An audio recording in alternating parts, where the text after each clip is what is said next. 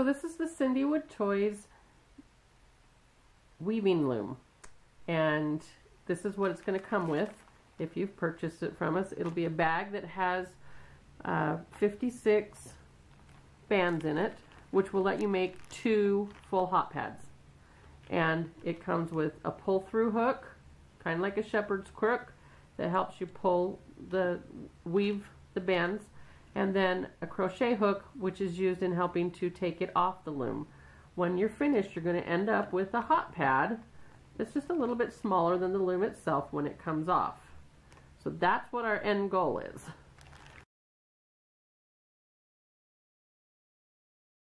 So you're going to have some of every color in here that's available, and you can choose whether you want to do them all one color one way or whatever suits your fancy on that. So I like to start with the white peg facing me, and I'm going to load all of the pegs across.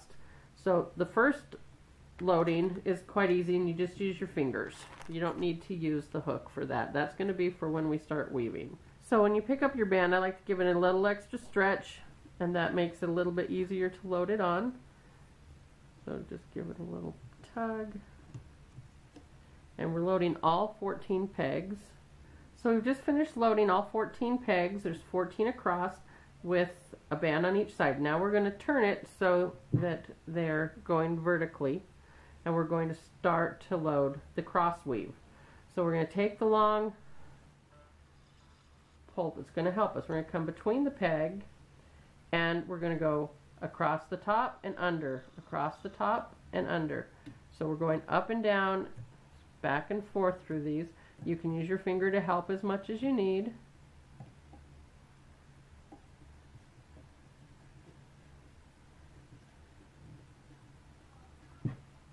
Then we're going to take another band. We're going to hook it onto the hook here. You let it pull through the peg and put the end of it around the peg that you want it to stay. Then we're going to turn the crook part towards the top, and then we just slide right through. See how easy that is? You're going to make sure that peg, the end stayed on this peg. Then we're going to bring it up, pull it back through the peg, and up and over. And we've just loaded the first one. Turn your hook, slide it out. Now we're ready to load the next one, which is going to be the opposite. So this time we're going to go between this peg, and we're going to go under, over, and you can help move them up and down as you need to, so that you're grabbing both bands of each color, because that counts as one.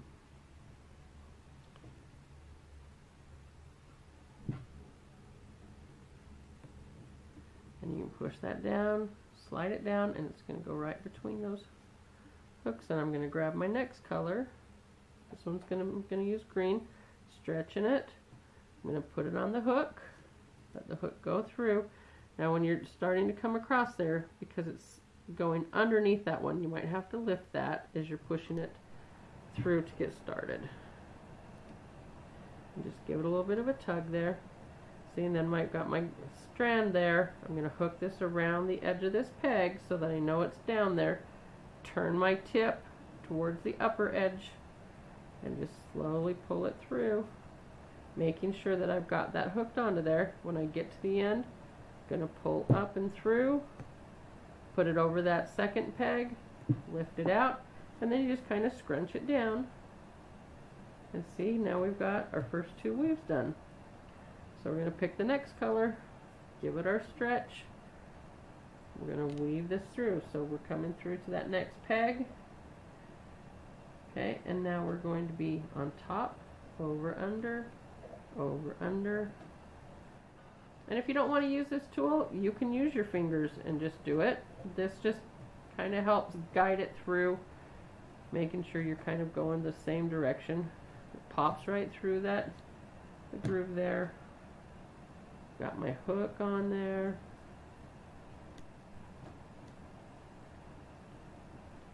And I'm making sure that it's over that third peg. Turn it, So just sliding her right through. We've gotten to the end, so I'm pulling that, give it just a little more room, let it go right on through. Lift it up and onto that peg, slide it out. So now we've gotten 3 there. And as you can tell, they look like there's a lot of air in there, but remember, when it comes off, it all tightens back up together. That's why they're elasticy. So don't worry about that it looks like it's got a lot of air holes in it, because your finished product is going to look really awesome. So when we get to the last 2 pegs, it's really tight here, so I found taking it through but letting it come out this end gives a little bit more maneuverability. And also, if we slide these down a little bit, it gives us a little bit more room on this side. So I've loaded the band onto the stick, pulled it through. You'll notice when it gets down to that, sometimes it'll stick between those pegs just a little bit, but if you raise it up, it doesn't. Now turn it towards the pegs and just start sliding it through. And because you've slid these down a little bit, it still gives you room to come down through there. And here I forgot to hook this on, so I'm going to grab it back, make sure I got it hooked onto that peg.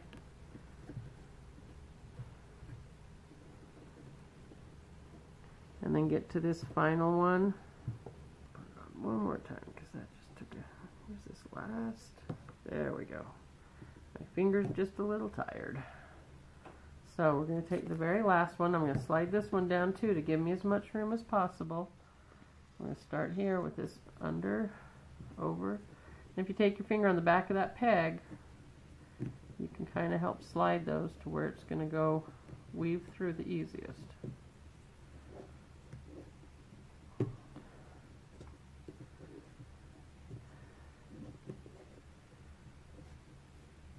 I'm going to grab the, I'm going to put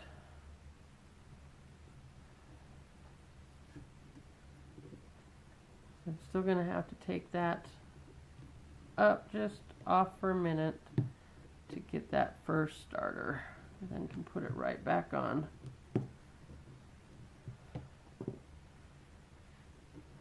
And then I'm just going to pull this, slide it down just a little bit more and turn it towards the peg. And because this is the tightest, you might have to just a little bit of pulling it to get it, give it that extra room to get through there. And you can use your fingers or your other tool to help it along. And it's just that final one that makes it a little bit snugger.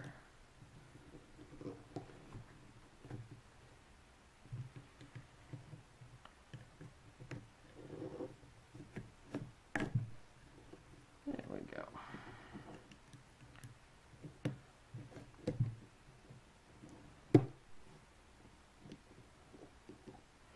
And it hooked on easy because I missed it on this side. So I'm just going to help bring it back. And that's why it's nice having the 2 different tools, is because they each have a helpful point. There, we put that back on, and now we're ready to take it off the loom.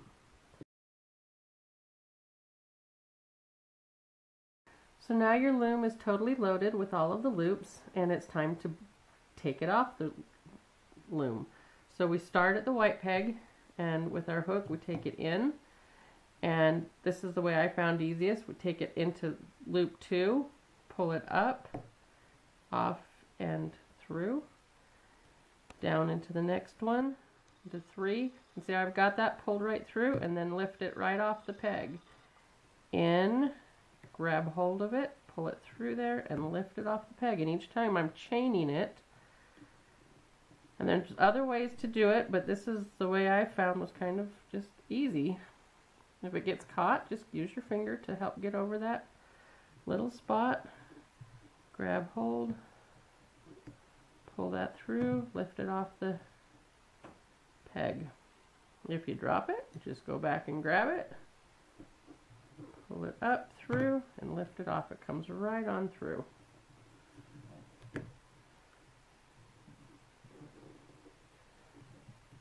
You're going to do this all the way around the loom. Okay. So after you've gone around the corner, you can see this is starting to pull away and tighten up. So it's good to grab one of the loops and just pull it out of shape and hook it over there so it's keeping that tension. And when we get around to this side, we're going to do the same thing and pull one back out. After it comes all the way off, you can twist it back and forth and pull it back into the right shape. So here I'm coming back around the corner.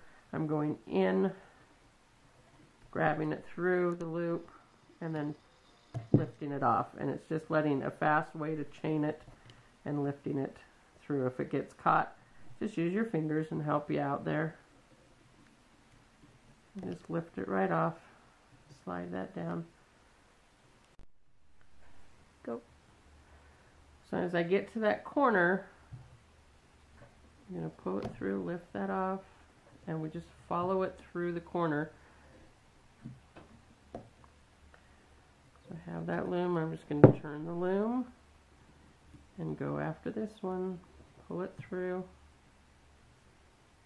and then just like we did on this on the other corner, we're going to pull one of them out, hook it on to help keep that tension.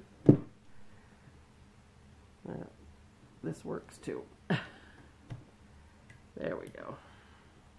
Come back to my loop, and it just brings that into it.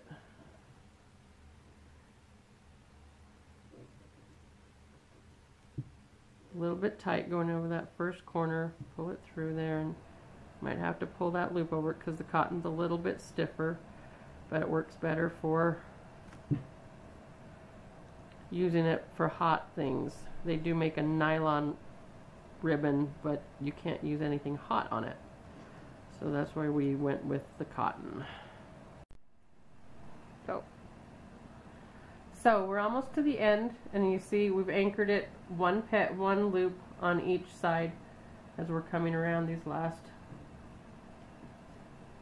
few pegs. And when you get to that final one, pull it through, and there's different options that you can do. You can just tie a knot into it around this last peg. You could stitch it so that this gave you a little thing to hang on a hook with so that you can see it. You can do that like with a needle and thread, your sewing machine, or just plain tie a knot through here. And all those are options for finishing off your hot pad. And then you're going to take off your loops, and we just work it till it brings all those sides back in together.